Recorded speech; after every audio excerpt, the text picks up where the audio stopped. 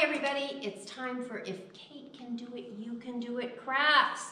This is going to be our last session for a while, so Kathy and I have gathered a lot of books to talk about today, and we have a few extra things that we want to share with you because the craft really is not so much a craft as a coloring page, multiple pages really. It's a lovely craft. It's a beautiful craft, and it'll be great for gift giving in the upcoming what a lovely weeks. idea. All right, so I'd like to start with some upcoming events in youth services. We are going to have a life-sized Candyland event. I think that is going to be way cool. Yes, I know a certain grandmother who's bringing her young grandson to that. That would be me. That is Wednesday, December 28th from 2 to 3:30. So we're hoping that you'll be able to join us for that. It's going to be a lot of fun, I think. Also, I want to remind you that ongoing, there's going to be fold-at-home origami. Those are going to come out on the third Monday of every month. Is that right? Yes, the third Monday of every month. There'll be a special origami project that Benjamin will put together for you. That's actually going to take the place of the take and makes for a while. For a while, yeah. There's going to be food for thought on the first Wednesday of the month.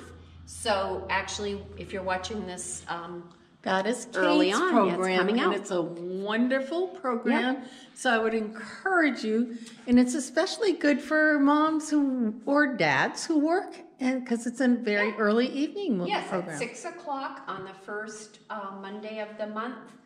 You could join us for Food for Thought with your emergent reader. We look for people roughly from 3 to 8 who are just starting to be interested in reading. Reading. And also, don't forget Tween Scene.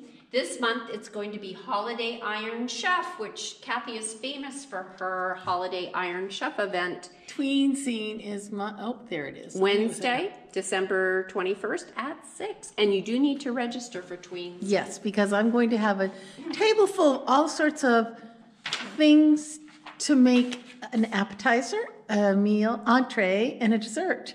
Not that anyone will probably want to eat them, since they will be made with candy and syrup and pretzels and spaghetti and all sorts of things. Who the heck knows?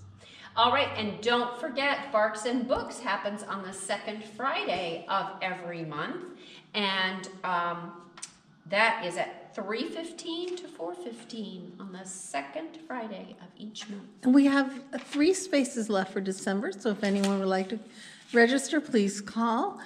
And all these things Kate and I just talked about are on our calendar that we have in youth services. I could probably post that, don't you? Right, I think probably. I think I could. You could also find them on our website. Yep. Or in our newsletter. All right. Okay. So, without further ado, one last thing. Oh, one more thing. Don't forget that the wonderful boys, young men from the Nordiques are still coming the first 2 Tuesdays of December. Okay, great. All right. All right, so Calendar to Color for 2023 is our project for December, with spaces for your 4x6 photographs or illustrations. Well, that's cool. And Miss Leanne designed it, so you know it's going to be lovely. Miss Leanne designed this absolutely beautiful calendar. And so the idea is you will pick this calendar up and you will color and decorate each page. You can illustrate this spot here, or you can include a photograph that you think would be great. And then it can be your calendar for the year, or you could give it as a gift. This may be what Leo's going to give his mother. Ooh, Leo would be my grandchild. So this is what Leanne has started a calendar for you to see how it can look when you get going on it. She's colored this page beautifully. And then she has done a beautiful page with her family featured. Oh, I love it. Isn't that gorgeous? It is gorgeous. So this gives you an idea of what you can do with this beautiful calendar. And I believe it will be all put together and bound, so all you'll have to do is make it your own by coloring and adding photos or drawings. That's right. So that is our craft for December. Not much to do for that, so we thought instead we would demonstrate for you our Goodreads Centipede. Okay. Which, oh, we forgot to do the books. I was going to say, aren't we doing books first? We'll do the books. Okay. So the books featuring seasons, I couldn't find any books specifically about calendars, but boy, did we have a lot about seasons. This one is called Mouse Seasons by Leo Leone. Oh, he's so fun. Yes, and it's just so much fun. And it tells about who is responsible for causing the seasons. Oh, good to know. Turns out it's 4 little mice. Well, geez, I might have to read it. Yeah, it was great. Okay, Snowy, Flowy, Blowy by Nancy Tafori is a 12 months rhyme. There's a little rhyme and beautiful, beautiful illustrations. Oh my gosh. Yes, look at that again, one. she's a wonderful For every month. illustrator. And for December, we have Freezy. Freezy. I like the cat. Yes. All right, and we also have My Love for You All Year Round, which every month has a little gentler than a newborn lamb in March is how much they love you in March. That's a mouse again. Another See, mouse. The yep. mice The really mice do the seasons, Kate. This is one of my favorites, The Year at Maple Hill Farm. And it tells you what goes on in the farm in all seasons. And this one says December is the first winter month. The ground is often covered with snow. The days are dark and cold, and the night falls early. Well, that's certainly true. Oh gosh, yes. We have some nonfiction, Our Seasons by Grace Lynn. I don't think I said the author of some of these. That's okay, Kate. You think it's okay? All right. Seasons. It tells actually what causes the season scientifically. No mice. Yes, in that one, it might not be caused by mice. Seasons by Heidi Gonell, I think is how you say her name.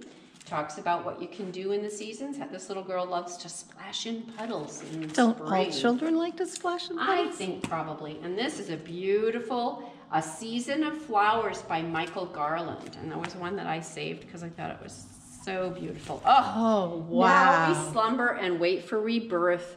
We are nature's great gift to the earth. That is beautiful. Isn't that lovely? Who wrote that? That is Michael Garland. Wow. And, We're still going. yeah, The Turning of the Year by by Bill Martin Jr. Oh, doesn't And he that- do Brown Bear Brown Bear? He does. In December, autumn calls. It's warning. Get ready for a winter morning. But he didn't illustrate this. No, it's illustrated by Greg Shed. Nice.